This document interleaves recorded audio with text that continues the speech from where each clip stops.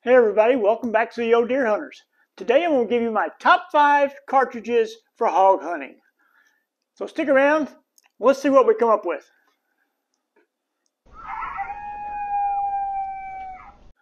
I guess the first thing I need to talk to you about is why these 5 cartridges have become my favorite for hog hunting. One of the top reasons is that most of these cartridges can be found in any type of rifle. So if you like a bolt action rifle, like your regular old deer hunting rifle, or if you prefer one of the new modular rifles, as I like to call them, I want to be very family oriented in this video because not only are these cartridges great for hog hunting, some of them are really good for young hunters.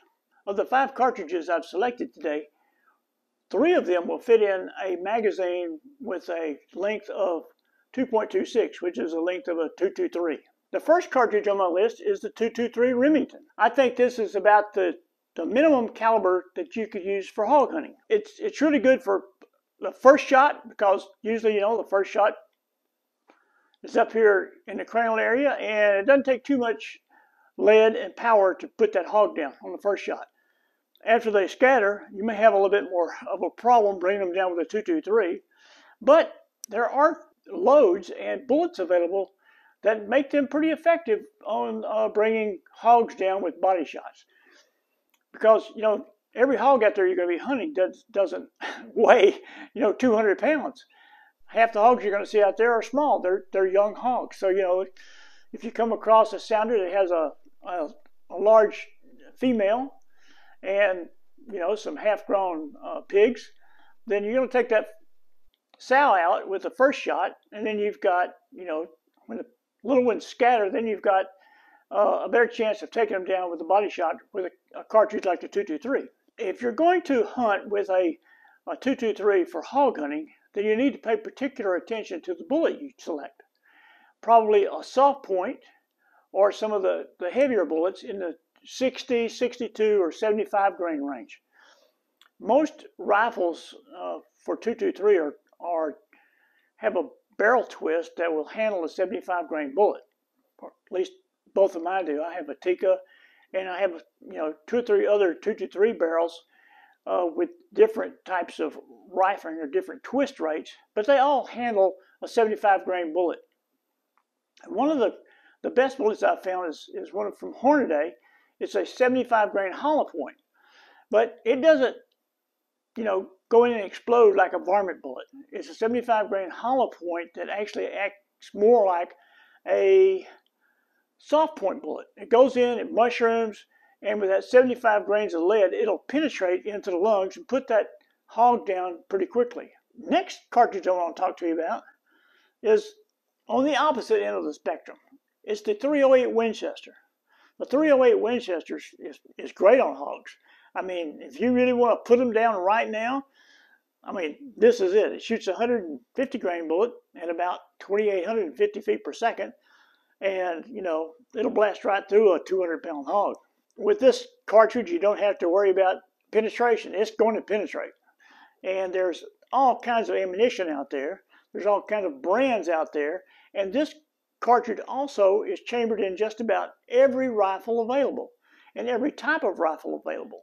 You can get a pump action, you can get a bolt action, you can get a modular rifle. There's single shot rifles. I think some pistols are even chambered for this in the old single shot pistols. But it has a lot of power. And, if you can stand the recoil, this cartridge will get the job done. And not only is it good for hog hunting, it's good for just about everything. Now, it's a little heavy, it's a little too heavy for varmint hunting. But if you only have one rifle and you want a deer hunting rifle, a hog hunting rifle, and occasionally take a coyote, you can do it with a 308. So, number 2 on my list, the 308 Winchester. The next cartridge on my list is very similar to a 223, and it's a 22 Nosler.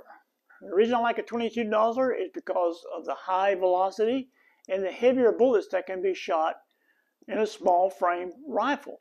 Any rifle that has a magazine length of 2.26, the same as a 223, will also chamber a 22 Nosler. So what Nosler did was they took a 6.8 SPC case that the military had been experimenting with, and they necked it down to 22 caliber, and what you have is a little bit fatter case if you compare them. I'll try to get it up close here so you can see it. This one has a rebated rim, so it will work with a 223 bolt face. So, it'll work in any rifle. All you have to do is just, the chambering is a little bit different. It's a little bit fatter, holds a little more powder, and you get about 250 feet per second more velocity out of any given bullet.